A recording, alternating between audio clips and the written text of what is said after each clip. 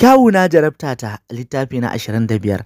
Dukkan yabo da godiya su tabbata ga Allah mahaliccin kowa da komai. Allah kai daɗin tsira a bisa shugaban mu annabi rahama annabi Muhammadu sallallahu alaihi wasallam da ahalinsa da sahabbansa da ma waɗanda suka bi shi a tafarki madaidaiciya daga yanzu har zuwa ranar tashar kyama. Littafin kyawuna jarabta ta littafi na 25.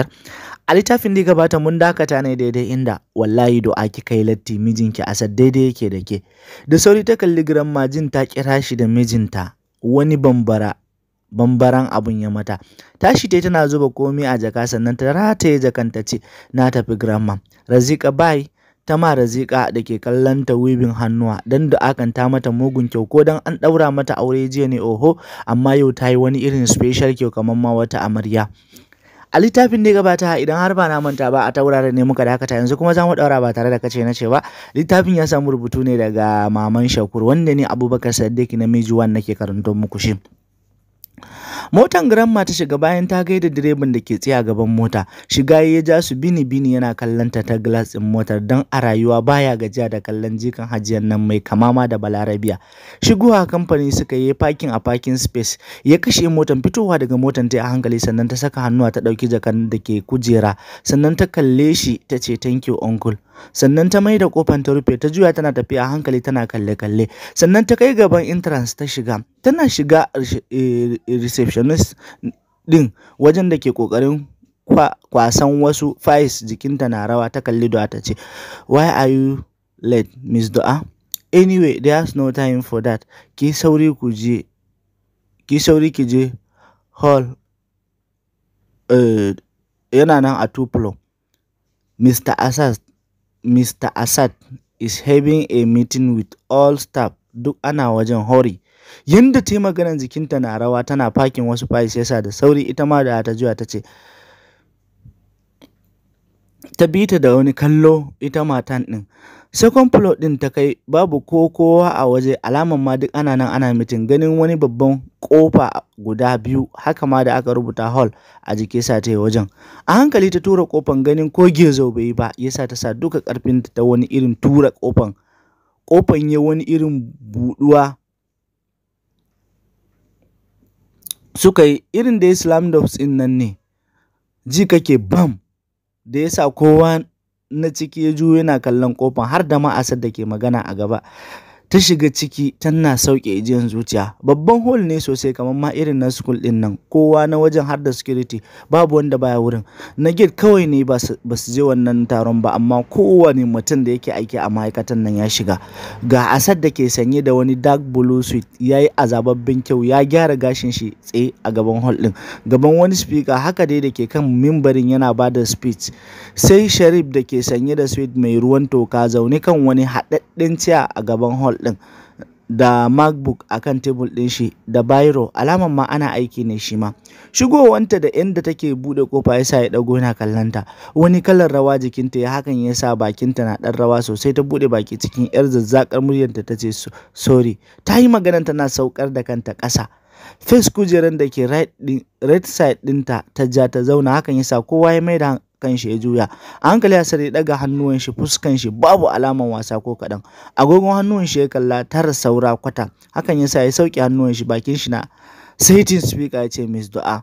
Da wani irin sauri Do'a ta dago kanta jin sunanta a speaker da hall din ya amsa. Tashi ta yi da sauri, kirjinta na dukan uku. Ta kalli Asad din da ke kallon fuskar nan babu alamar rahama ya ce you are late and in my meeting I don't welcome latecomers. Excuse us.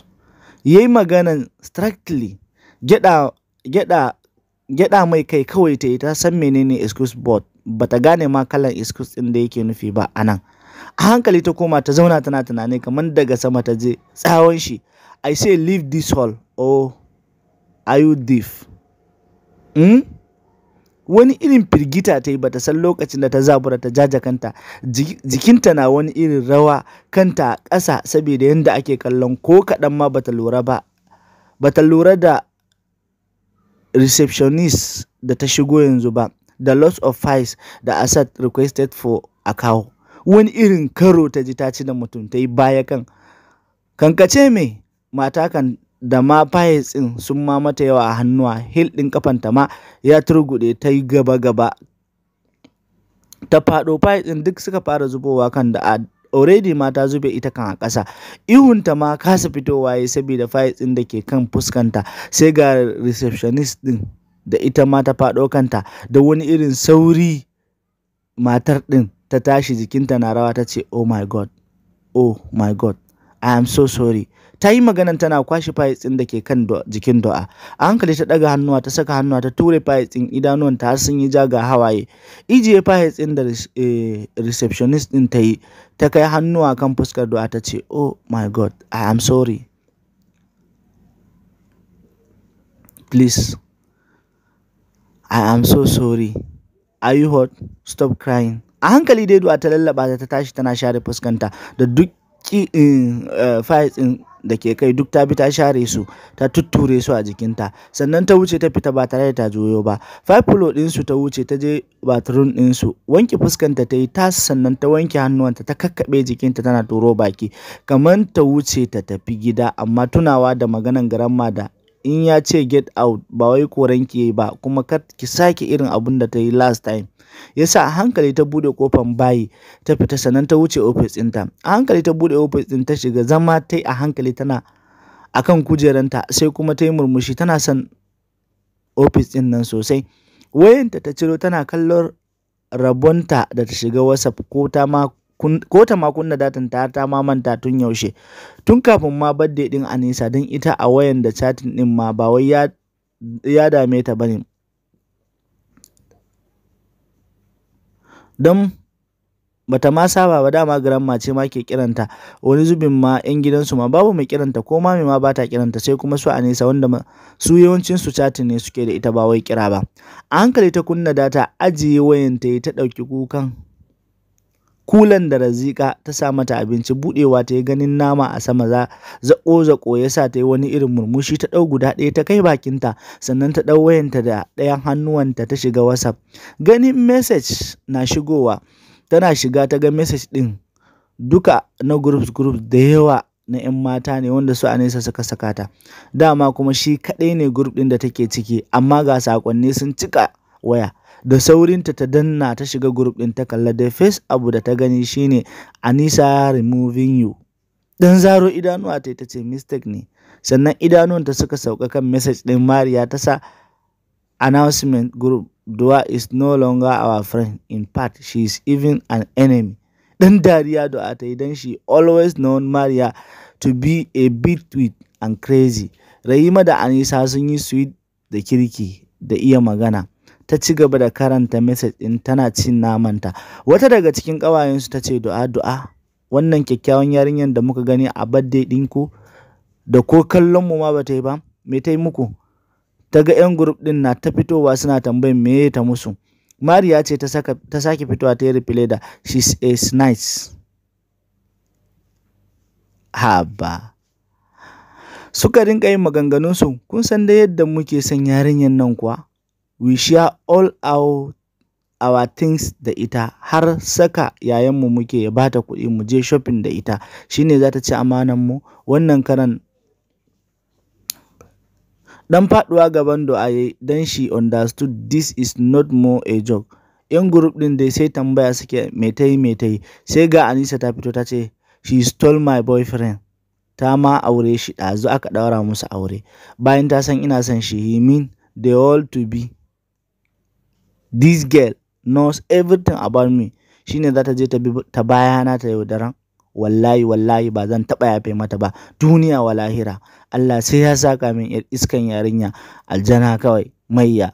Bari ma na baku labari, daga uban tar uwarta duka nadaman mahaihuwanta suke, ba sa santa, amma an kawo ta nan Abuja wajen kamar ma just to save her as ne.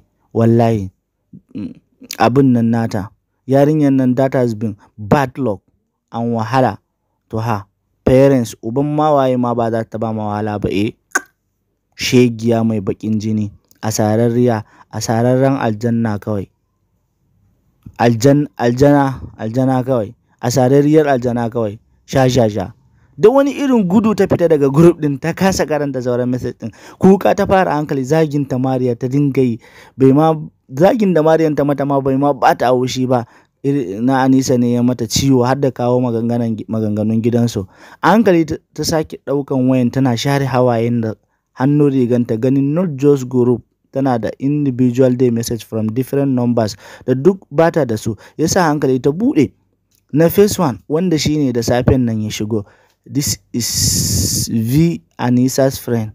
You this bastard girl, how dare you? Ki mata snatching boyfriend eh? Waye ke? Yar gidan waye ke da ubanki? Of all people hot ne. Kin san waye ne uban Anisa? Kin ga gidan masu kuɗi shine ma kike neman space ko? Baki san ma ba a ma 'yan matan nice snatching boyfriend ba ko? Wallahi kin shiga uku. Watch out for yourself. Mai ya kawai mai kama da aljanu. Duk mai tanki kanki kawai zaki iya ci, mun fi karfinki, mun baki 2 days ki rabu da Asad, in ba haka ba wallahi sai mun kashe ki. Wannan karan sai da wayanta ma ta ya faɗi akan tebul, ta tashi daga kan kujera ta koma gefe tana kuka a hankali. Bude kofan da aka yi yasa ta ɗago kanta da sauri, haɗa idanuwa ta yi da Asad da ke kallanta da wani irin sauri ta saka bayan hannuwanta tana share fuskanta, lips ɗinta har rawa suke, ta ce good morning sa. Ɗauke idanuwan shi daga kanta ya bi ofis ɗin da kallo, kafin idanuwan shi sauka kan tebul ɗin da jaka ke kai, ga kula a buɗe na abinci, ga naman da aka fara ci akan tebul, ga wayanta da screen ɗinta ke haske sosai. Karan message na ta shigowa a wayan. Ganin ya tsare wayan da kallo yasa da gudu ta yi tebul ɗin, ta saka hannuwa ta ɗauki wayan ta ɓoye a bayanta tana jan hanci, trying to stop da kuka, kanta a ƙasa. Hannu ya miƙa mata, murya can ƙasa ya ce give me the phone. Girgiza mishi kai ta yi a hankali ta ce it's mine. Dan ɗauka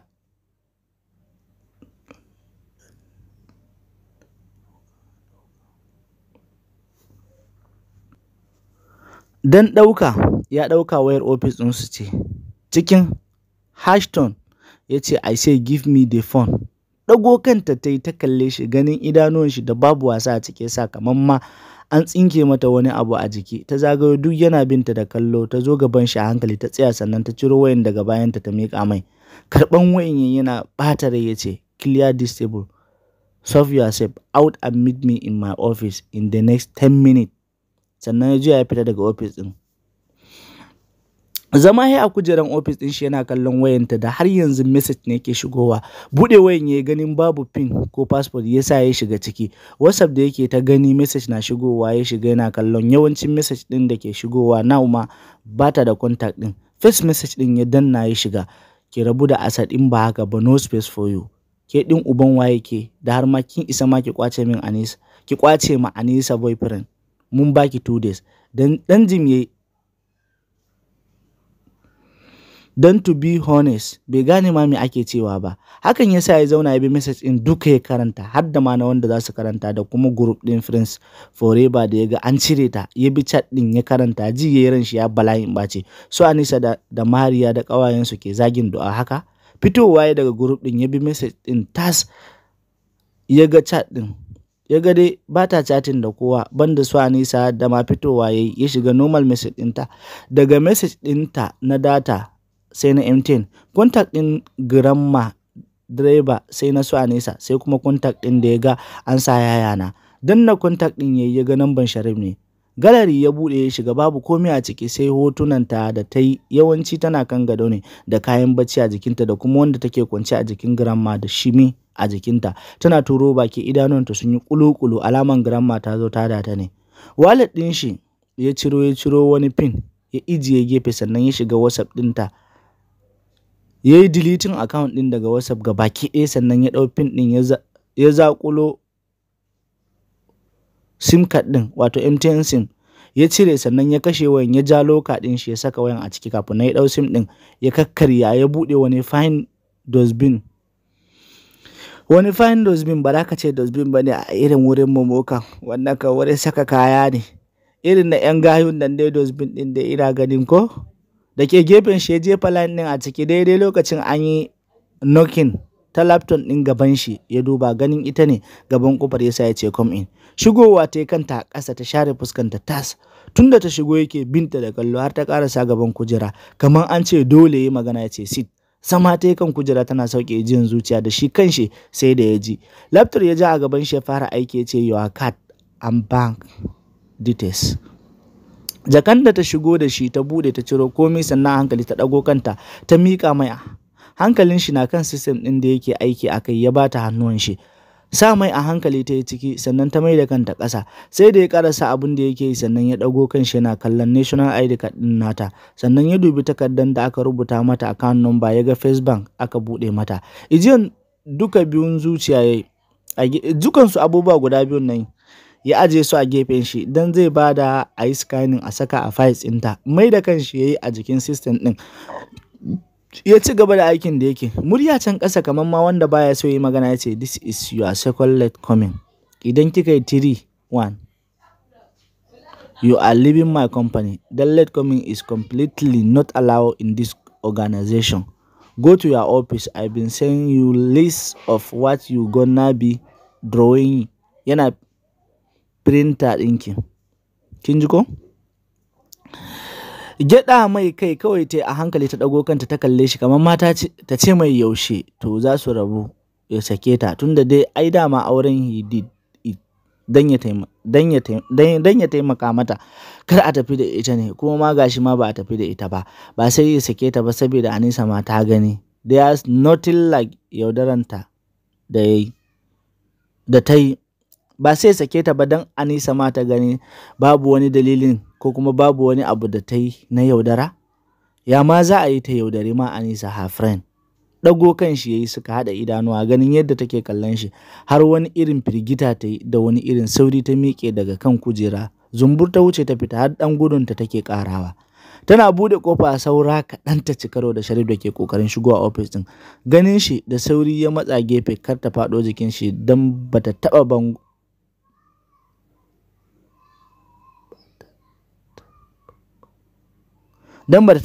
ba, don babu abin da zai hana ta faɗuwa, amma bata damu ba. Wani irin daɗi ta ji a ranta ganin shi, don rabonta da gan shi ta ranar birthday ɗin Anisa. Cike da fara'a ta ce, ya Sharif, good morning. Ɗauke idanun shi daga kanta ya buɗe, ya ƙara tura ƙofan da already ma ke a buɗe. Dama ya shiga ofis ɗin ne ba tare da ya kula ta ba.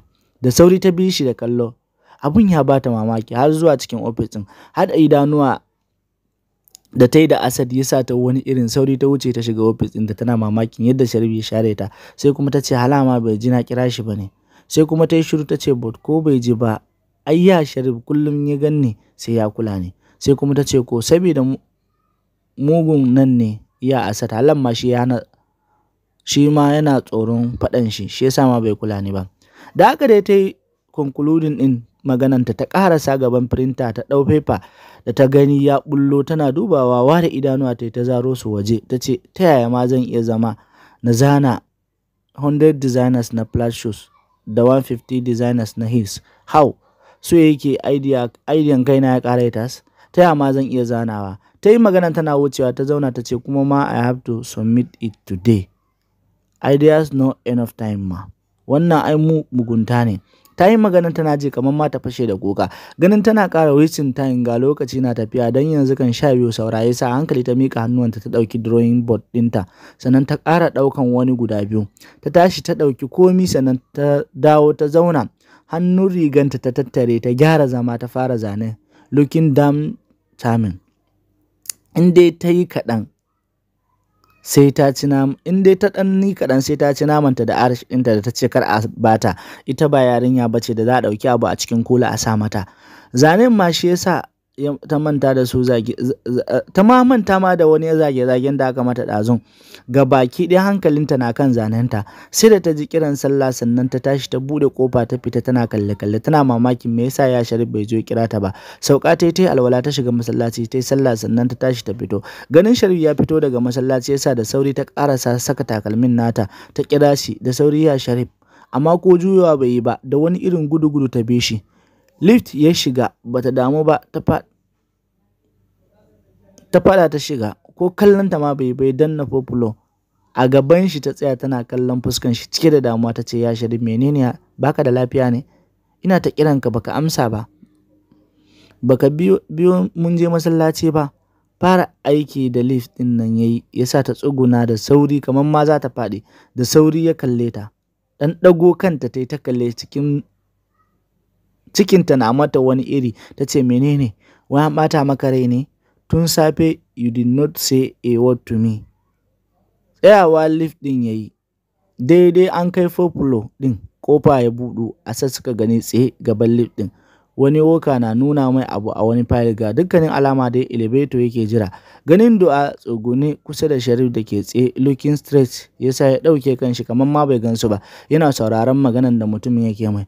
Fitowa daga elevator Sharif ɗin yayi da sauri da ta tashi ita ma za ta bi shi, ta ma zuwa wajen Asad ba tare da ya kalle ta ba ko ya cire idanuwa daga abin da mutumin ke nuna mar ba. Ya sa mata kafa jika ke tip, ta yi wani irin wawan faduwa, ta yi ƙara da sai da ma ya sa Sharif da ke shirin shiga ofis ɗin ya juya da sauri daidai lokacin Asad na mai da kanshi back. Shi kuma employee ɗin da ke ma Asad ɗin magana ya zo ne inda Du'a take da sauri ya ce, "Oh my God, miss, are you this night to be feeling like this ne yau? Tun da safe kike faduwa, sorry tashi." Ba tare da Asad ɗin ya kalle su ba ya wuce ya shiga elevator ya ce, "Give her the files ta kawo min." Da sauri employee ɗin ya ce, "Yes sir." Ya miƙa ma Du'a da ke tashi tsaye da ƙyar tana abun nan na gwiwanta. Ɗauke kai Sharif ɗin ya a hankali ya buɗe kofa ya shiga. Juyawa da ta yi ganin ya shiga ofis ɗin shi yasa ta juya a hankali ta kalli Asad da ke tsaye cikin lift. Ya ciro wayan shi yana dannawa. Da sauri employee ɗin ya ce, "Sorry oga is waiting." Wucewa ta yi ta shiga elevator tana tafiya a hankali ta tsaya jikin bango. Mai da wayan shi Asad ɗin ya a jikin jacket ɗin shi sannan ya saka hannuwa ya danna ground floor. Ƙofar lift ɗin ya rufe da sauri ta tsuguna ƙasa hankali tana shirin lumshe idanuwa. Ganin ya fara tafiya ta ji an wani irin finciko ta. A zabure ta buɗe idanuwa. Asad ne ya wani jata kamar matsin ma don sai da ma ya ma cire rolling ɗin da ta yi daga tsabagen yadda ya fisge ta. Wani irin makalata ya yi a jikin bangon elevator ɗin ya sa duka hannuwan shi biyu ya shaƙo wuyanta, idanuwan shi sun yi wani irin mahaukacin ja. Jijiyan gaban goshinsa gaba ɗaya ya fito sosai, abun da bata taɓa gani ba. Wani irin nishi take jin yadda yake shaƙe ta, tana jin hucin hancin shi akan fuskanta. Daidai nan elevator ɗin ya kai ground floor, da kafan shi ya danna wani button da ya datse kofanta yanda duk wanda ya datse kofan ta yanda duk wanda zai zo ba zai buɗe ba. Sannan ya juya ya kalle ta. Wani irin juyawa idanuwanta suka fara, tana firfitar da idanuwa kamar za ta mutu, cikin wani irin muryan da ba ta fita sosai. Tsabagen yadda ran shi ke zafi ya ce, "Duk ran da naga kina bin wani namiji ko kina kula wani namiji wallahi sai na kashe ki. This shall be the first and last time da zan ga kin yi magana da any namiji ko anan ko ma ina. Understood?" Ya daka mata wani irin tsawa, jijiyan kanshi da ma wuyan shi gaba ɗaya yana fitowa waje. Tsabagen masifa. Da ƙyar jin tana neman mutuwa ta gyaɗa mai kai da ƙyar. Sakinta ya wuce gefe, wani irin tari ta fara kamar za ta shura. Tunda take ba a taɓa shaƙe ta haka ba. Juyawa ya a hankali yana kallon ta yana ƙoƙarin saita kanshi. Da wani irin sauri ya dawo inda take, janta ya yi zuwa jikin shi da sauri ta ƙwaƙwalo idanuwa a tsorace. Dan ta zaci wani abun zai sake yi mata, kawai ya haɗa bakin shi da nata. Wani irin ajiyan zuciya ya sauke kamar ya daɗe ma dama yana neman abun. Ya shiga kishin nata sosai yana sauke ajiyan zuciya, yana ta groaning. Yadda ya kankame ta za ka ɗauka za a kwace mishi ita ne. Hannuwan shi na yawo a bayanta kafin a hankali ya ɗauki hannuwan nashi kan bombom ɗinta. Wani irin matsawa ya bai san lokacin da ya ce, "Uch, mom." Yadda jikinta ke da taushi haka bom ɗinta ma suka wani zarce fatan jikinta laushi ne tamkar auduga. Nokin kofar lift ɗin ya ji an yi, wata daga waje na cewa, "I think the doors sun yi jamin ne." Gently ya saki bakinta ba tare da ya cire fuskar shi daga kan nata ba, yana kallon fuskan yadda idanunta suke a lumshe, jikinta ko ina bari yake. Cikin wata 'yar kakkautar murya ya ce, "Take this as a warning." Ko ƙoƙarin motsi na kasa, hakan ya sa kai hannuwan shi ya kama haɓanta ya ce, "Open your eyes." Idanuwanta ta buɗe da suka yi bala'in ja, ta kalli har wani tsoron kallon shi take, tsabagen yadda ta ƙara firgita da shi. Bakinta ne ya shiga motsi sosai. Bakinta ya bi da kallo ya ce, "Say it." Hawaye ne gangaro daga idanuwanta hankali, where her body still shake, ta ce, "Ba zan ƙara ba, ka yi haƙuri please." ba zan sake ba. Wani mugun short smile ya sake mata ba tare da ya yi magana ba. Ya saki haɓanta sannan ya juya yana facing ƙofa. Necktie ɗin shi da rigan shi ya shiga gyarawa kamar ma bai komi ba. Ba tare da ya juyo ya kalle ta ba ya ce pick your veil and cover your head. Gyaɗa mai kai kawai ta yi, jikinta har wani tsuma yake. Ta tsuguna ta ɗauki gelanta ta ɗau nannaɗewa tana riƙe hawayen da ke zubowa, ko akwai ta inda ma yake ganinta ne oho. Amma sai da ta gama nannaɗe gelen tsaf sannan ta ga ya ma wani botiri ƙofan ya buɗe. Da har an ji a kira ma security, suna ganin shi duk aka shiga gaida shi. Welcome sir, good afternoon sir. A shaƙen nan ya amsa su ba tare da ya kalle su bai wuce abin shi zuwa mosque. Shigowa wani gaye wanda ma zai yi sama yana ɗan kallon do a ganin yadda idanuwanta suka yi jajirga, hawaye ya cika idanuwa. Danna lip ɗin ya a hankali ta runtse idanuwa, juyawa ya kalle ta ya ce, kin tsorata ne a cikin lift ɗin? Is that why your eyes are reddish? Kamar za ta gyaɗa mai kai da sauri ta shiru tare da kawar da kanta gefe. Suna kaiwa 5 floor ta fita daga lift ɗin. Kafin ma shi ya fita, bin bayan ta yayi da kallo, yana murmushi ya ce, wow, finally I get to see this damsel alone. Yau ba tare da MD ba, kamar ma sun yi faɗa ne. But guy, this girl finish wallahi. God finish work for her body fa. Wucewa ofis ɗin shi yana ƙara kiran shi, yana ƙara kallon abubuwa a idanuwan shi. A ba wannan kalmar fata ban dariya. God finish work for her body.